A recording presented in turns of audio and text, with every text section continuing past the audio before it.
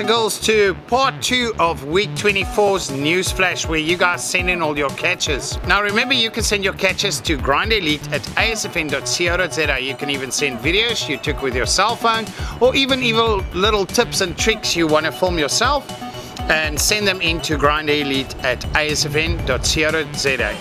Guys, also remember to be subscribed on our channel and the Kingfisher's channel to get notified when we upload new videos or run competitions or whatever we do. We're pretty much almost in the middle of winter, and the winter fish is coming around. We're seeing a bit here, a bit there, a couple of game fish, shad, a couple of carp. There's GTs in Port Shepstone. I know there's 2 caught there. Guys released them as well. Well done. So the couple of fish coming out in the Transkei, there's some good news, some big sharks as well.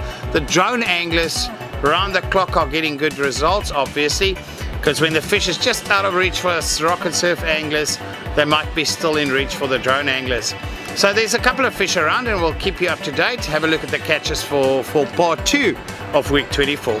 Michael Paris sent in a nice spear nose, as well as new on his species list, 2 leopard cat sharks. Well done, Michael.